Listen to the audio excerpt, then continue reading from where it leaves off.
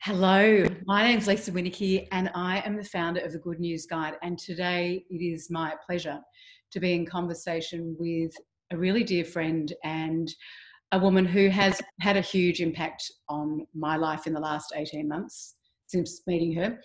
Belinda is an extraordinary woman as well as an extraordinary relationships coach. As I said, I've been working with her for the last 18 months. So before I go on, because I do like to talk, I want to say welcome and thank you so much for joining me today.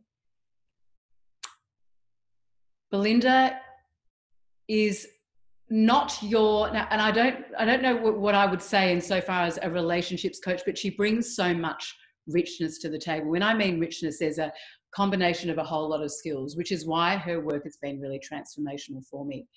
She brings in transpersonal psychology, neural and behavioural change, quantum psychology, which really speaks volumes to me as somebody who loves Joe Dispenza's work, meditation, epigenetics, and the list really goes on. She's been involved in this space for 20 years. And so her experience is deep, as I said, and she's worked with obviously thousands of people. Her flagship program, which I've recently gone through, called Love Codes, was again also a beautiful experience and has taught me a lot about myself in relationship with partners. So welcome and thank you. And firstly, I'd really love just to start by you sharing how you're going right now in this period of time where we're in isolation and where relationships for a lot of people are not so easy. Yeah, it's great. Thank you, by the way, and thanks for having me. Well, I like to call it family retreat. So when this whole thing first started, my family and I chose to retreat together and to create a sacred space to be safe for ourselves and to help our whole world to be safe, but also to create a beautiful sacred space for us to go deep. And that's what it's been for us. Now, my family and I, we've been having a really beautiful time, to be perfectly honest. It's been wonderful. And, with the danger of sounding a little bit cliche, but we really have had a beautiful time. It's been a very deepening experience for me. I'm a mother as well, as you know. I have a 4-year-old boy. And so becoming all of a sudden full-time, there's no kinder, there's no nanny or anything. So I've been full-time with him, but I've really truly surrendered to that and have seen this as an opportunity to go deep into that relationship and deep with my husband, who is still working from home. So there's not a lot more time that we see each other, but it's been beautiful. And there's been external pressures, of course, because of what's going on in our world and how do we respond to that. Our relationship has gone through some challenges. And I do remember I think it was the second week, we had an argument. And my husband and I really don't argue very much, but when we do argue, we argue really well. And that's what is one key, to having a healthy relationship, is arguing well. Anyhow, we had this argument, and my personal thing, challenge in relationships is about feeling trapped. I don't like to feel trapped and I don't like to feel controlled. And I'm sure none of your listeners can relate to that at all. But I had this moment, we were having this argument, and sometimes when you're in that crux of an argument where you feel like it's not going to go anywhere, and that can be one of the most frustrating points, is and that's when you can feel trapped. And I remember stopping and feeling that old familiar feeling of I want to run away. Now, we're in a point in our relationship, and I'm in a point with myself and my type of relating, where I recognize that old pattern and it doesn't have a hold on me like it did in the past. And this time I recognized it and I went, oh, shit. And Warwick said, what? And I said, you realize that if we wanted to split and get apart from each other, we probably couldn't right now. And it really propelled me into thinking what it's like for people in relationship at the moment who are in a home, who might be feeling that feeling of wanting to get away, of this isn't working, I need to get out of here. And how confusing that can be, because even when we're in our regular everyday life, that might be a pattern for some people. Like, I can't cope, I'm not coping. And when people are becoming conscious and awakening, like all of your viewers, I'm sure, are or have done or are doing, then we start to question, well, how much of that wanting to get away is just my pattern and comes from wounding? And how much of that is actually a part of myself that I need to listen to and respect? And that's just in normal everyday life. So then throw us into isolation, where we're cut off from all of our other avenues of relating, then the pressure cooker's on. And it really made me feel for some of these people. And I know some people, some friends and some clients who have really struggled, and some who've actually split up, you know, and are still living in the same house. And that's really challenging. For us personally, we really, I mean, Warwick and I have a very strong commitment to growth. And so whenever blockages come up for us, we're really committed to seeing that as a growth point, and that's what we do. Doesn't mean to say it's been super easy the whole time. Wow, I mean, there's so much that I could delve into in that. But, you know, I think that this is really what you were talking about, is that pattern of feeling trapped, which, you know, having worked with me, that was something that I had to work through before I stepped out of my marriage, ensuring that I wasn't buying in or I wasn't running away from something because of a pattern, as opposed to the reason why my heart was calling for me to make that choice.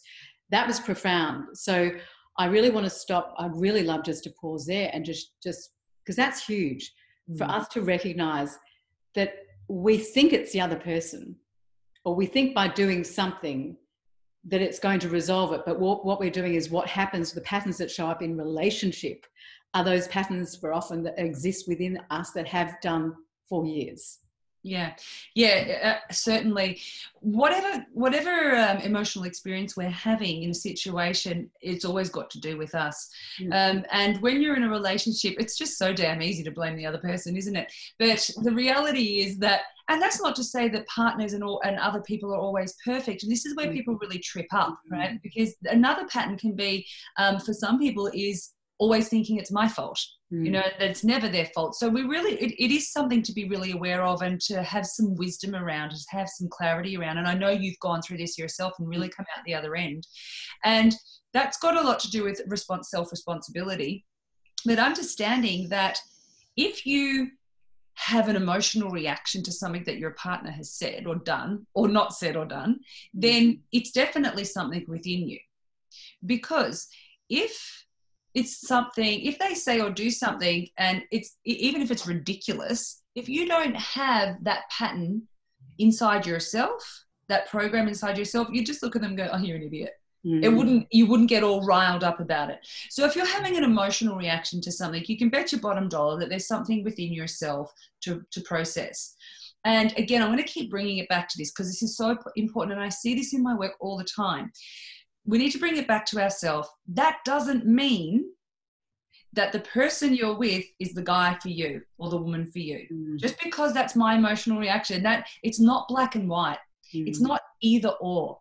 You know, I'm a big fan of the word and. And I think that we can all really learn, not just in relationships, but in everything. We can learn, we can grow so much from incorporating and. So if I have a trigger, if I have an emotional trigger or an emotional reaction to something that my partner has said, that's my thing to look at, to process.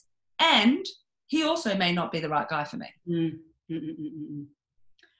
Which, as you know, for me is a never ending, like it's just something that is, you know, you say I've come out the other end, and our work will continue, who knows for how long, because relationships, I'm going to be honest, I don't find intimate relationships. I'm realizing the dysfunction of my patterns in relationship.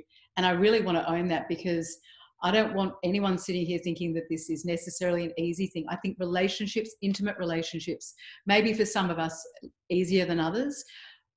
But for me, it is certainly, it's a challenge. It's an area, like there's always growth in it, which is why I'm obviously working with somebody like you, because when we're unconscious of our patterns, you know, it is that constant projection onto the other person. And I like you, I value, like growth is my number one value. And so therefore I'm in it to grow. But, you know, I'm not going to obviously stay in a relationship with somebody because I mean, that's a whole another conversation. But Yeah. what I actually would really, just following on from that, is talking about, something we mentioned yesterday, is the difference between relating or relationships and love.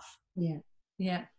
That's it's a really big area and a very important topic, because in our culture, in our modern and westernized culture, we don't realize the difference between love and relationship. And that's something that I've seen for sure in all of the work that I've done. So, we think, and then again, in our culture, and this is really important, is to know the distinction between love and attraction. So, we spoke yesterday about the fact that there is a difference between love and relationship, but there's actually even a difference between love, relationship, attraction, and friendship. And they're all different areas. And in our Western culture, we try and lump them all in together. We think that if I'm attracted to somebody and they make me feel good, then that's love. And if I love someone, then I'm having a relationship with them. And that's just couldn't be further from the truth.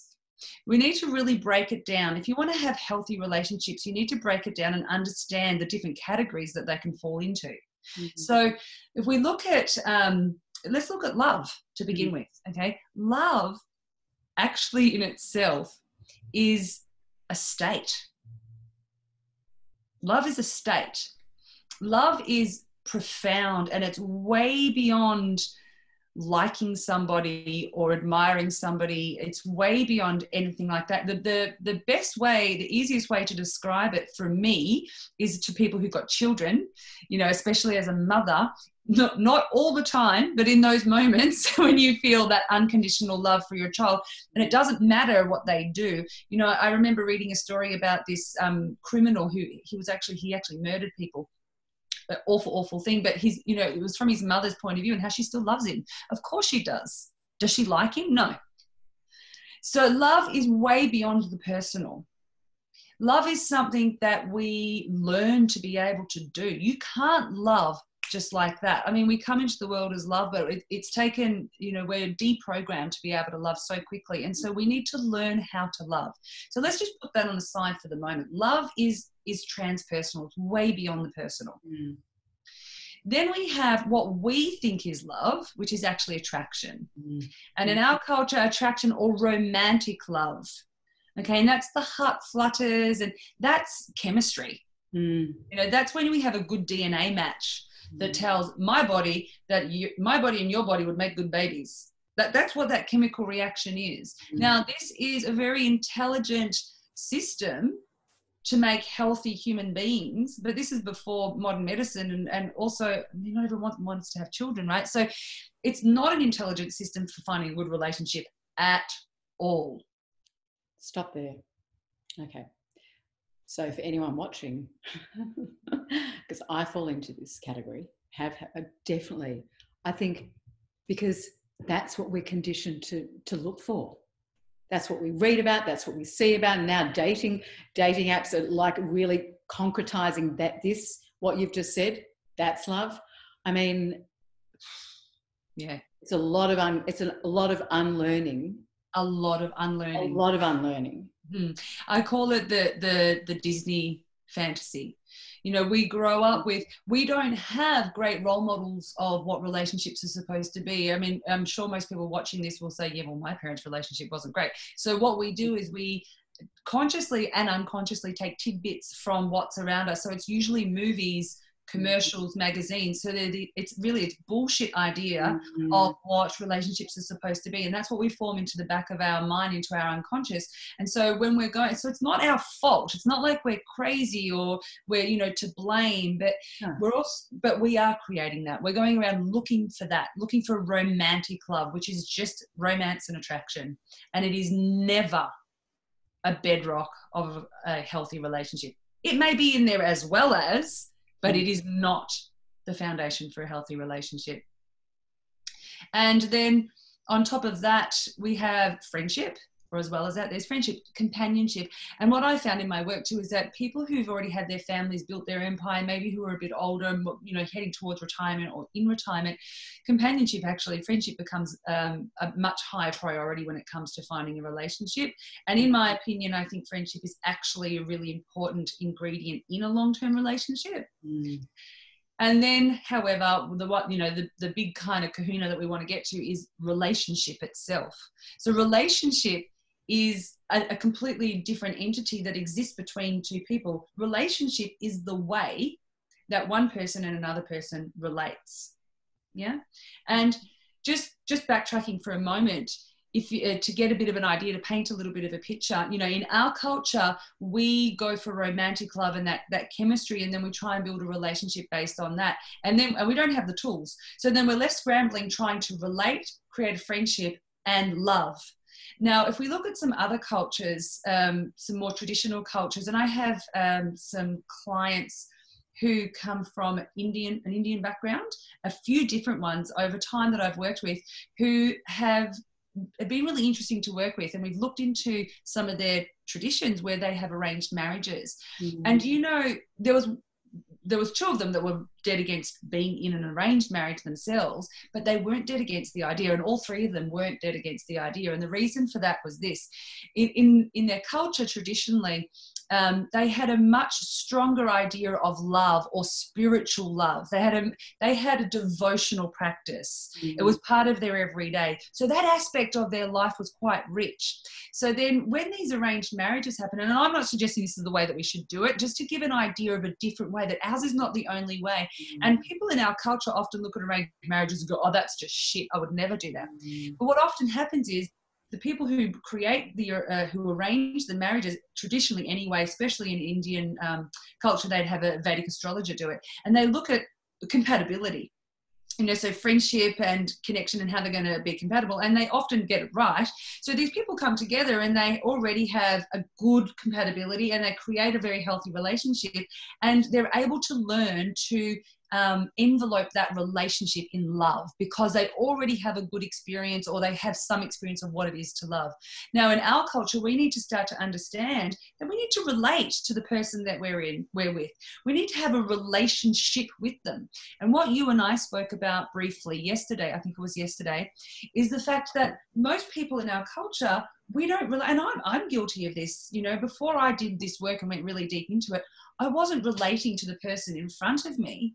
I was interacting with myself, basically. You know, I would speak to that person, trying to get them to be who I wanted them to be. I would be responding to my own reaction as it played off or bounced off that person, not relating to them. Can we just before you go on, can you define what does it mean then? Can you give it like a picture so that people can actually visualize what you mean when you say relating to another person as opposed to wanting them? I mean, it's quite clear wanting somebody to be something that we want, but what does that even, like, what does that look like? Great question, Lisa. Thank you for asking. So let me give you an example. Okay. So let's say, for instance, I want to give you a real example. Let's say, for instance, okay, I have this one client who's in a relationship, and they find the other person to be a bit annoying. Okay, so they find that person's behavior annoying, and she often is like, they'll often have conversations, or he'll act in a certain way. So he has these particular kind of characteristics and things that he says. And when he does that, she says to him things like, could you maybe not say it that way, please? Or, you know, when you say it that way, I'd rather you if you said it this way, it would be better, because then I wouldn't feel so uncertain about what you're talking about. Now, that sounds really rational, doesn't it? It sounds almost kind of amiable. But the problem is, this woman is afraid to relate. This woman's not capable of relating. So she's instead trying to control the situation, trying to get him to respond in a way that will make her feel like she's in the world that she wants to be in. Now, we do that, we avoid relating, because if we related instead, we would have to see all the things we don't want to see. So what she's learning to do, this woman, is instead, when he displays that behavior and she feels annoyed, she be's annoyed. So she lets herself be annoyed. Oh, I hate that. And she might say something to him like, that's shit, I hate it when you do that. Or she might say nothing, but just be like, ugh, and just have that feeling of annoyance in her body. Now, what happens there is a few amazing things. It's so rich with potential. First and foremost, as far as the relationship goes, she's actually having a relationship with that person now, rather than trying to make him into whatever it is that she thinks she needs him to be. He feels more respected, believe it or not. Even though she's having this response to him, he's getting to be himself. She's getting to know who he actually is, rather than trying to get him to be somebody else and fooling herself that he is this other thing, if only he would follow my steps. He also has an opportunity to respond to her reaction in a true way. So he can step up and say, hey, I don't want to make you feel that way. And then from inside himself, he can respond in a different way, and they can build their relationship. It's just rich with so much potential. And ultimately for her, she gets to feel her annoyance, which means that she takes responsibility for her own response and go, oh, well, where's that coming from? And then she's able to look at where it comes from and the cause of it and process that. Or she can say, well, I don't actually really like him. And they can start to realize that, well, they don't like each other. And then they can move away instead of forcing each other to be something that they're not, just so that they can avoid the truth of what they're really feeling. Again, so much in that, because as you and I both know, so many people are disconnected from their feelings, as that's been the biggest hurdle for me. And I think for a lot of people is not being one, not even knowing, like, what do you mean, how do I feel? So to come back and actually know, so because we're so used to projecting all of that and wanting to control and fix that in order to feel something inside, but we just completely lost. So there's that's big for a lot of people. And I don't know, I think for a portion of the people listening, that's going to resonate, because they don't know what it feels like. The other thing I just wanted to mention, one of the things that you've worked with me, which I found, and I think it falls into this category, is that taking responsibility for how a situation feels, as opposed to you need to do this and controlling. So does this, you've given me one of the practices is to, when something happens with my partner, for me to notice how I feel when he does this. And then to say, rather than, when this happens, I feel. So I'm taking responsibility for how I feel. And then he's aware of how I feel, but I'm not asking him to do anything with that. It's then up to him to decide what he... Yeah, really important. And I want to make a distinction here between having to tell someone how we feel. So we don't even have to do that. Yeah. But certainly, so what you were saying is that, we don't even know what we feel half the time, right? So how the hell do we do this? It's a great question. And just to clarify, we do have feelings going on all the time, and that behavior of controlling people's responses actually is an unconsciously learned behavior to avoid what it is that we are feeling. So if you want to make a conscious choice to say... We're going to pause there, and I'd like you to repeat that, because I think that is really key. Yeah, it's important. Okay, so most of the time, the behavior that we do where we're controlling other people's responses is to avoid what it is that we're actually feeling. It's not the majority. Yeah, we're doing just this. 100%, all the time. I mean, even now you look on social media and people talking about what's going on at the moment and all the projections. That is a way of avoiding what we are ourselves feeling. So if you're going to make a conscious choice to start in that situation of relating when you're feeling an emotional reaction, if you want to make a conscious choice and say, I'm going to start to notice what I'm feeling, that choice in itself, I promise you, will bring you to a place where you can start to feel your feelings, because they're there and they want to be felt. Now, digging a little bit deeper, because our clever little minds can often, cover it up. If you feel your body, and I love this idea that feelings are called feelings because they genuinely have a physical component to them. So if you don't know what you're feeling, stop, feel your body. And there will be a sensation somewhere in your body. And if you can just become aware of that, I guarantee you that you will feel the feeling behind it. Now, what we often do is we try to intellectualize it. Oh, I'm feeling this way because ... and it should be another thing, getting away from the feelings. All we need to do, and this is specifically to do with relating, if you want to relate authentically, and remember, we want to relate authentically so that we can know if we love that person and relate well, and vice versa.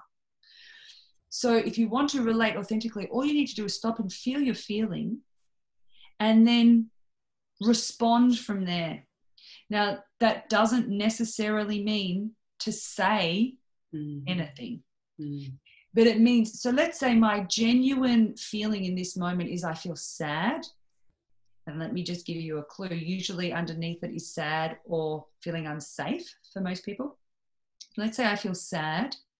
And when I feel sad, when my husband does something or acts in a certain way and I feel sad, I will just be sad.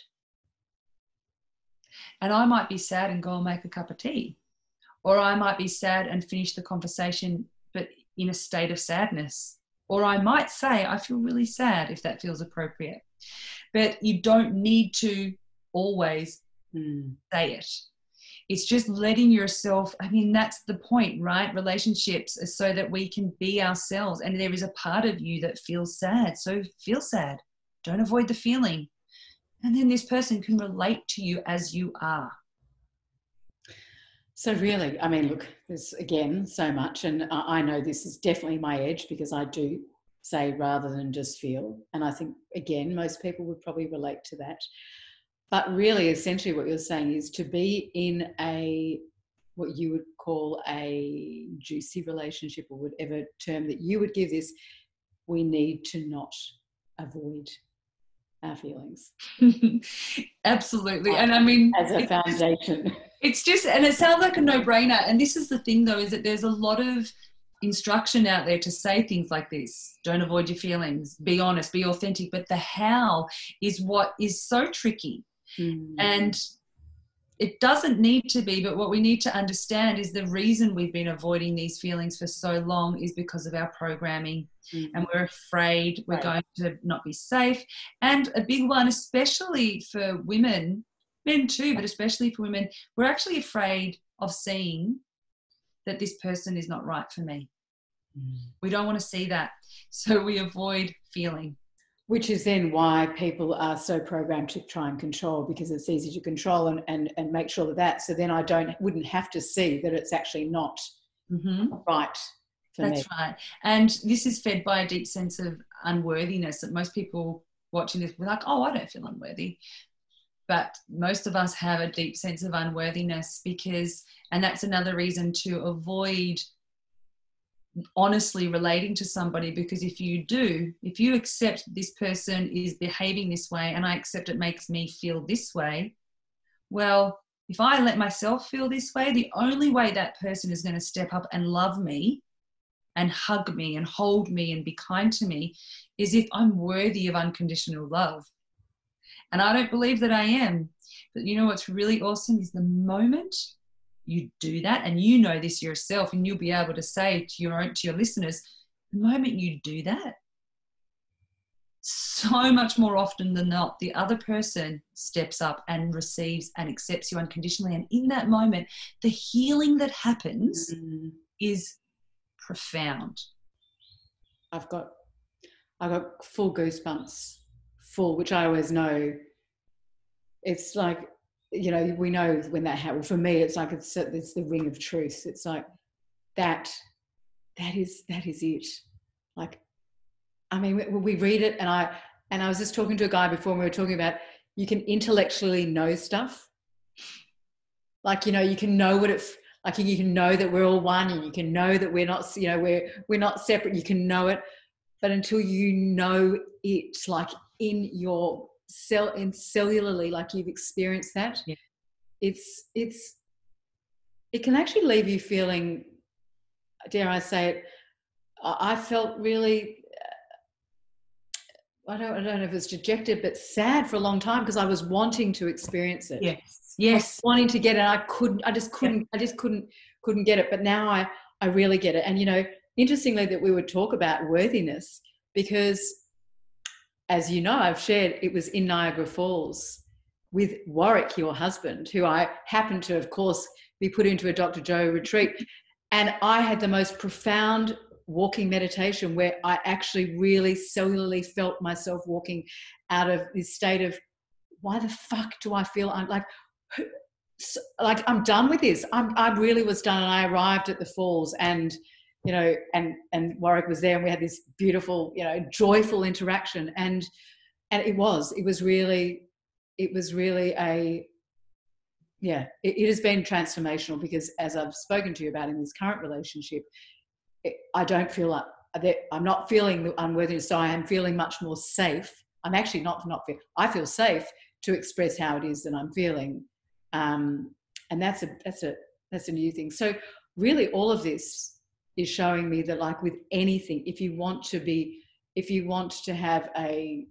create an amazing life, if you want to create an incredible relationship, it requires support. Like it requires somebody to support you, because we're not conditioned to be in a relationship that's where we're relating in the way that you're talking about. I mean, what you've actually sharing, I mean, I've kind of got it because I've been working with you, but not in the way that you've explained it today. And it's like, we are all conditioned to step into a relationship and looking for the thing that's, and it was interesting just doubling back to what you were saying about the Indian culture. It just reminded me, I've had numerous Uber drivers that have been in arranged marriages and they are so happy and they talk about how much they love. And I've got to the point where I've stopped questioning it.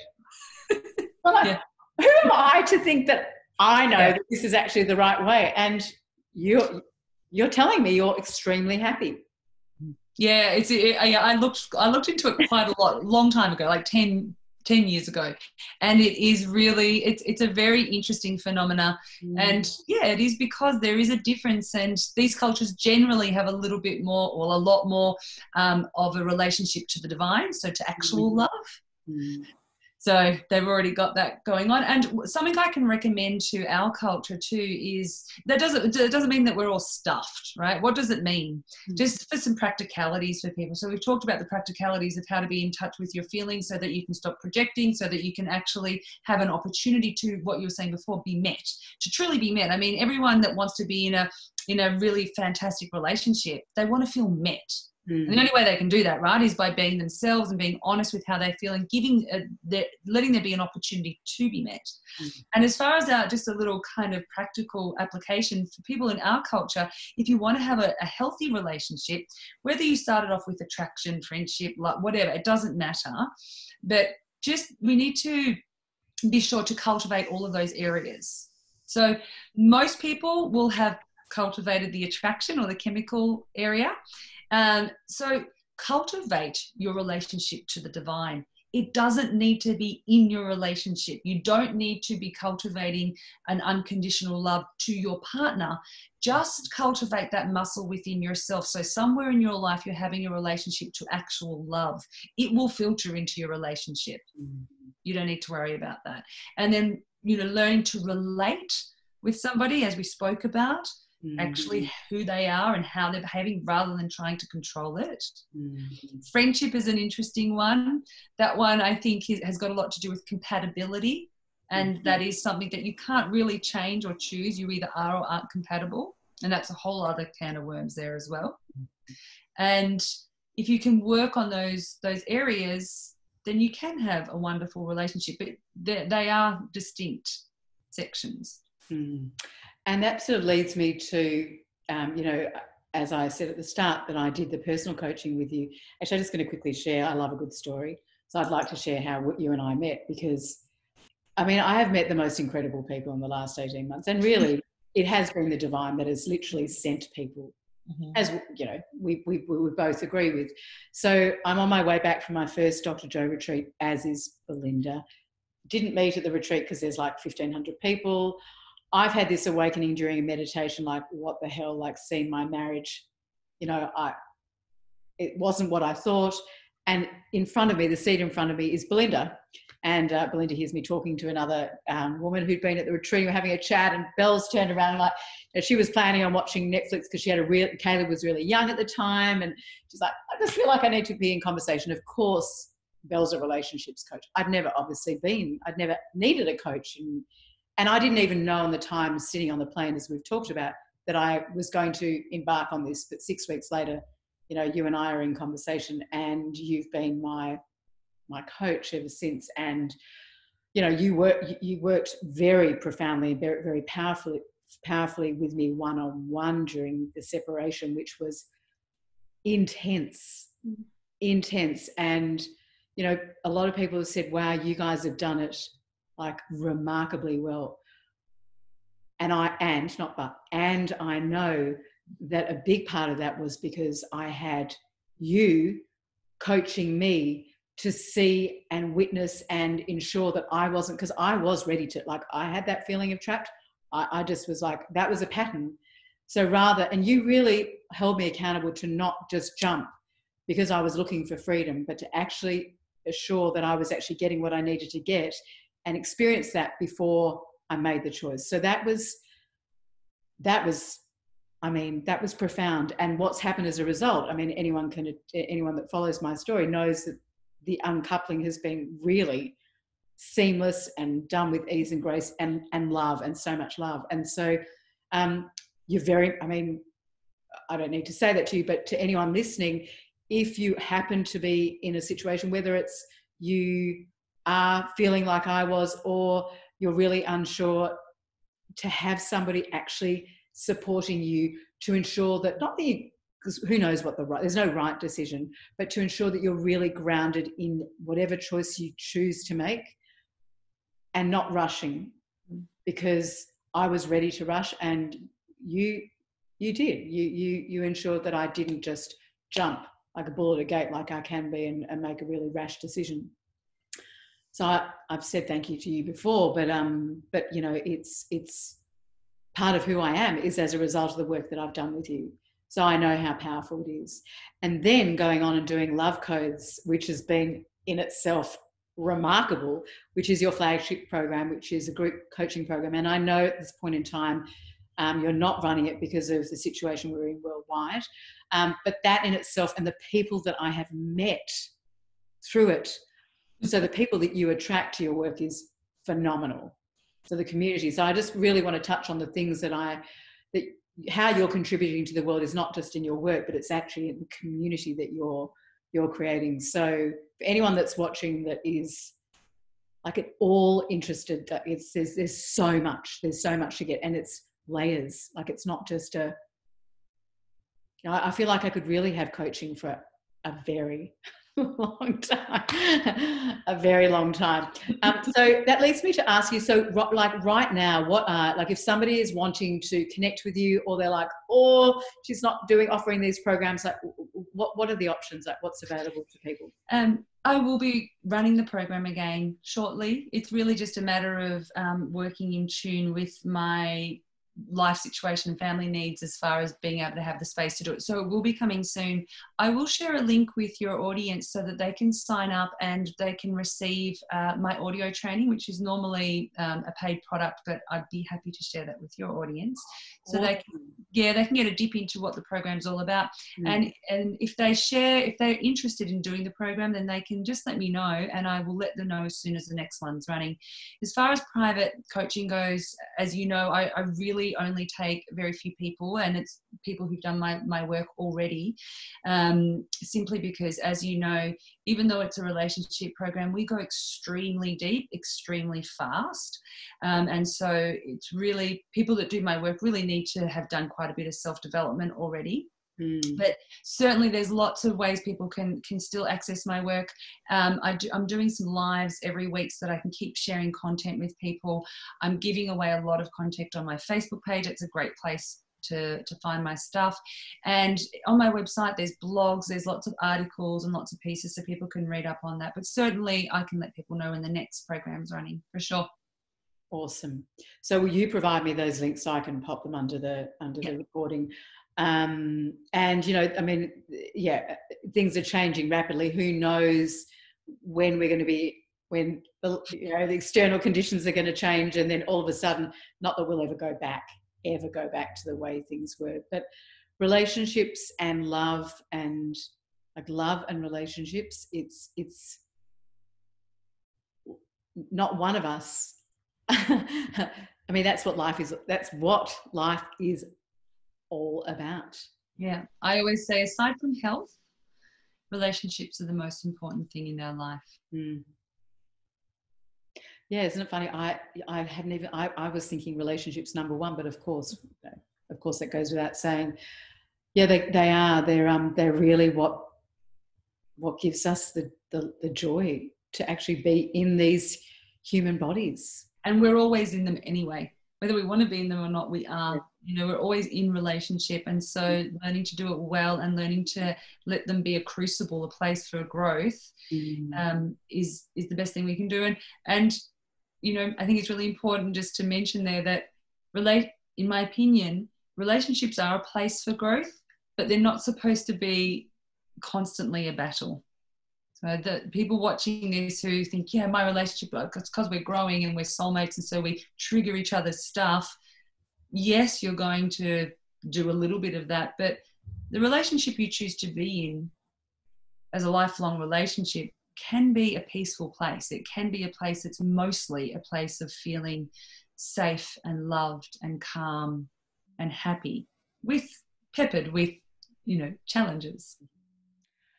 And I think that's actually a really great place to end, because I think about a number of us in this space, and we probably actually have fallen into that bucket of thinking that a relationship is all about triggers and overcoming our triggers. As I'm listening, I'm like, I think I've been there. You and me both. Yeah, so much. And look, we haven't even touched upon Love Codes as a program, which is like, yeah, if we were to pull that apart and actually dive into that, which I really would love to do in another conversation. So let's do that, where maybe we can sit on the couch together. That'd be amazing. Will we have to be like a metre apart and wear a mask, or hopefully we can snuggle up? Well, we could sit on the other couches and have two cameras, one filming another. No, well, I've heard something's been lifted today, as we both, well, I don't watch the news, and I know you don't, or we sort of dip in and dip out and get what we need. But anyway, next time it'll be on the couch together. And I just want to thank you. I want to thank you for everything you've given me, but also how you're contributing to relationships in this world, because it is, as you've said, it is very deep. It is deep work, which is why I've never really known how to describe you, because I don't see you as a coach. Not that I have an issue with coaches at all, but it's kind of like, how do you package, like, and maybe because I don't like actually boxing anyone into any particular name. It's like, this is Belinda Bailey, and these are all the things that she contributes to the world. So I love you, and thank you for sitting on the couch, your couch, with me today. And yeah, we'll connect very soon. Thank you. Thanks so much, Lisa. It's so nice to speak with you anytime. Awesome. See you soon. Bye. Bye.